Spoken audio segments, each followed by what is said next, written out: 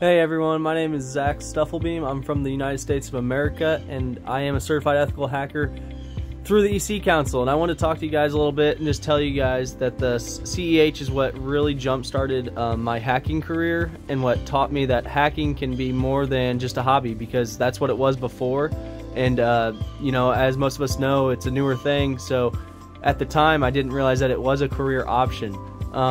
I think it helped me a ton with getting the foundations needed. I think it's a huge certification for people looking to get into the hacking industry, because it shows not only your commitment to it, but it also shows that you understand the foundations and the concepts behind ethical hacking, which is very, very big when an employer's looking at that. So it led me to where I am today, and I'm very happy I have it. It's one of my favorite certs I have, and I definitely recommend that everybody gets it to learn the foundations and understanding of ethical hacking.